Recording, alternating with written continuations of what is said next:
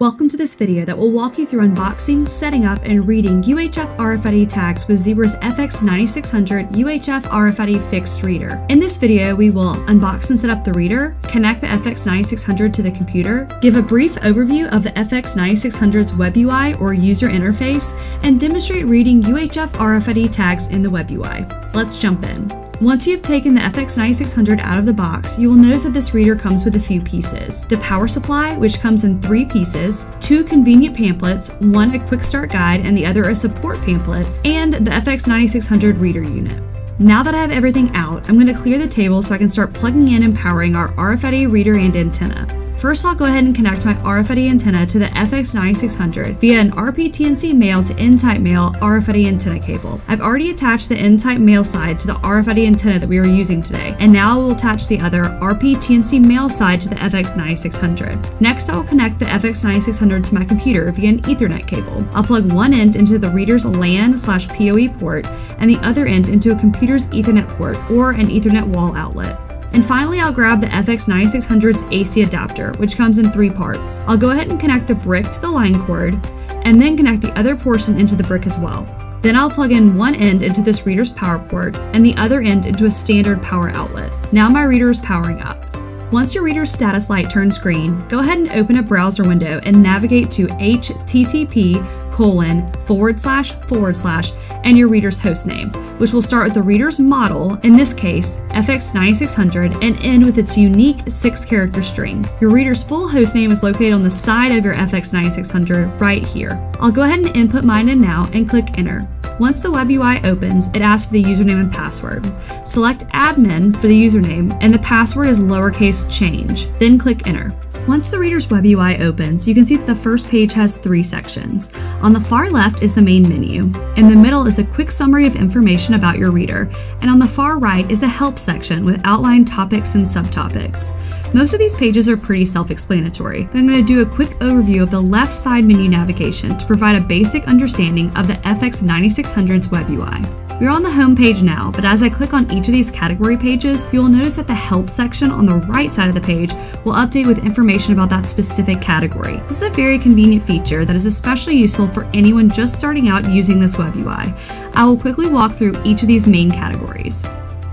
Status. The status page simply provides a current status of the reader with information like system clock, uptime, temperature, and memory usage. Operation statistics. The Operation Statistics page provides users with the ability to view statistics about individual read points, like read count, write count, and lot count, and has 5 subcategories, each with additional in-depth statistics available to view. Configure Reader. As the name implies, the Configure Reader page allows users to configure reader settings with basic parameters on the main page, and more in-depth parameters are available under the 2 subcategories, read points and region. Read tags. As the name states, the Read Tags page is an easy way to start reading UHF RFID tags in the web UI. Communication.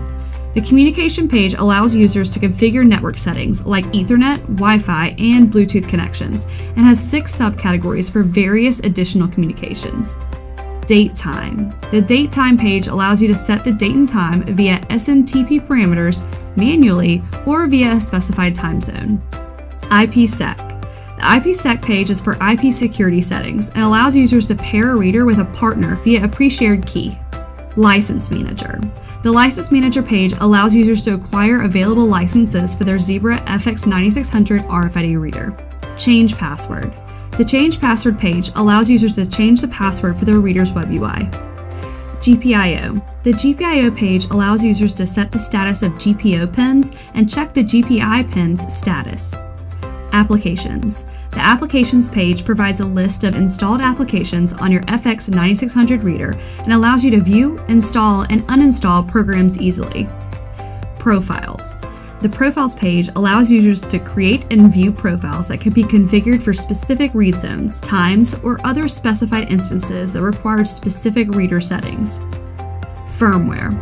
The Firmware page displays the current version of a variety of onboard firmware, and the subcategory labeled Update allows firmware updates to be made via an FTP server or uploaded file. System Log. The System Log page is a simple interface that displays the system log information on the reader and the access history of the reader. Diagnostics. The diagnostics page allows users to run a diagnostics test on their reader and display the report.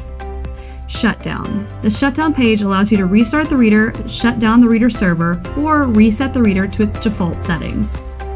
Logout. And finally, Logout, which simply allows you to log out of the FX9600's web UI. Now we're going to read UHF RFID tags in the web UI. Click on the Read Tags page and simply hit Start, and you should start to see tag reads appear immediately. Thank you so much for watching this video about unboxing, setting up, and reading UHF RFID tags with the Zebra FX9600 UHF RFID reader. For more information on the Zebra FX9600, visit this reader's product page. That link is on screen now. Remember to like this video and subscribe to our channel to see more RFID videos just like this one.